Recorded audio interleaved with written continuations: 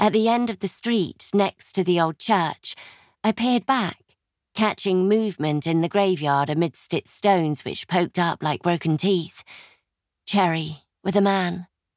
One of her old boys by his grey cap of hair.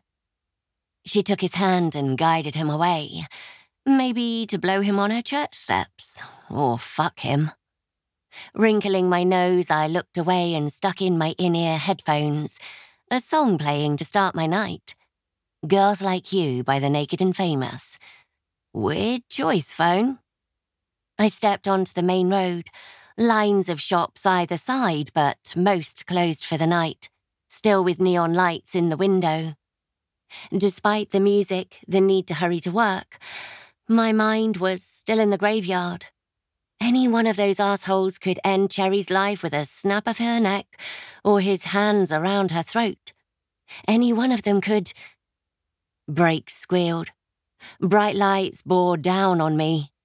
Solid, hot metal smacked into me and sent me skidding across the tarmac road. Coasting on the leather jacket's ribbed shoulder, I slithered to a stop against the curb, my headphones popping out in the crash. Holy shit. Dazed and in shock, I sat up, one hand to my thigh which had caught the road. It came away sticky with my blood. A car door opened. Fucking hell. A low voice bit out. I raised my gaze to the driver climbing from his huge black vehicle, one hand to his upper arm, and his dark blonde hair falling in his eyes. Steam rose from the grille. Oh, God! I'd walked straight out in front of a car. An expensive one. Perhaps even injured the driver from the way he held himself. I had to find my feet and fucking run.